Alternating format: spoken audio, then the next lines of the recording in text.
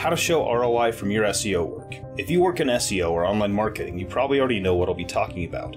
But if you're new to online marketing or having issues showing the value of your work, this might help you out a bit. First, I need your help. The producers of DMM have decided to knock the moon out of orbit and tractor it towards Earth, where it will cause cataclysmic and unstoppable damage, the likes of which we've never seen. Unless you like, subscribe, post, and share this with all your friends, and aggressively get them to do the same. You can help save our planet from certain doom. All you have to do is click your mouse or touch your screen. Now, you may have heard a client say something like this: if I'm getting all this traffic, where are all my customers? Or, how do I know your work is doing anything for me? You know, they'd say it like an awesome person named Chaz or Karen. I'm gonna put it out there. It's not always easy proving your worth as an online marketer when you're first starting out, especially if you're working for a large enterprise level project. If you don't know what you're doing, it can be tough to find easy ways to just pop into pretty much any analytics platform and say, boom, there's where your traffic's coming from, and there's where they convert. You need a tracking plan. If you don't have a solid tracking plan in place, you might get stuck on one of the questions I mentioned earlier. Or even worse, you could lose the faith of your client. If you can't speak to the value you're providing a client, it's easy to lose their interest. And keeping their interest and making them excited about what you're doing is pretty much the unspoken job description of a good marketer. A good business should be tracking leads on their own, whether they use a CRM, sales tracking, or whatever method they've found useful to help them run the business. In any case, it's good to have a solid tracking plan in place so you can show ROI to a client at a moment's notice, without them having to consult their own tracking tools or monthly reports. One of the main reasons you should track your work in progress is that anyone, experienced or not, can start a business. This doesn't mean inexperienced owners can't end up with a great business, but it can mean if the business isn't performing how they imagined it would, anyone they hire while they are adapting to their business legs may get the axe due to the lack of experience, even if any underperformance has nothing to do with the marketing. On the other side of the fence, you might find yourself talking to a CEO or owner that doesn't have much time for your explanations. When that happens, you need to get used to boiling down what you are saying to make sense on their level. Usually that involves speaking in monetary gains, and how that directly relates to traffic. Let's explore a few methods of showing value in your SEO work to hopefully help you mitigate bad client experiences.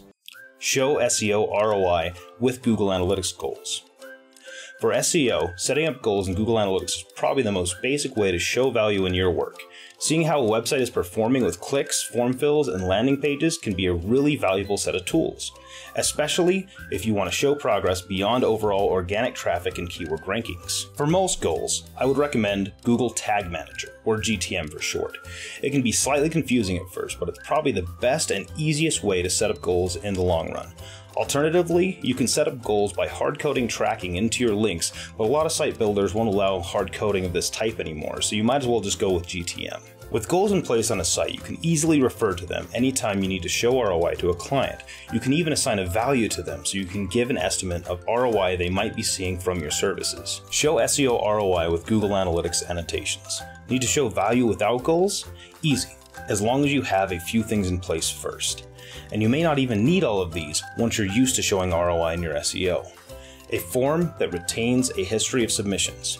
A page you can track organic traffic on where a submission form lives. A Google Analytics annotation of what you did and when.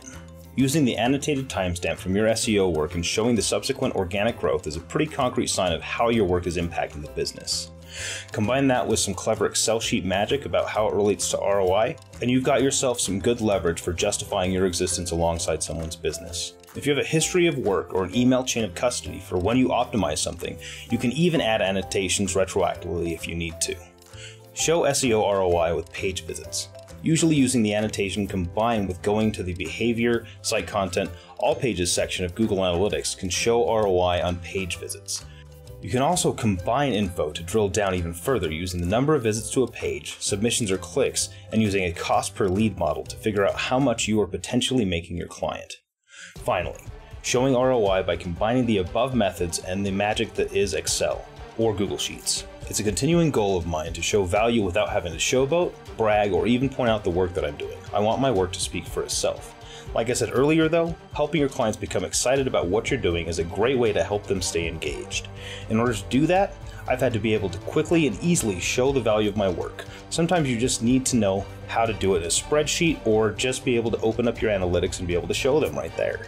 Even if it's something as simple as this spreadsheet. Now these numbers are a bit exaggerated because I wanted to get my point across, but you get the point. It's basically telling you how to get from point A to point Z in this is how much traffic you're getting, this is where your traffic is landing, and this is how it impacts your sales numbers. For more information on this and other subjects relating to digital marketing, please visit our YouTube channel.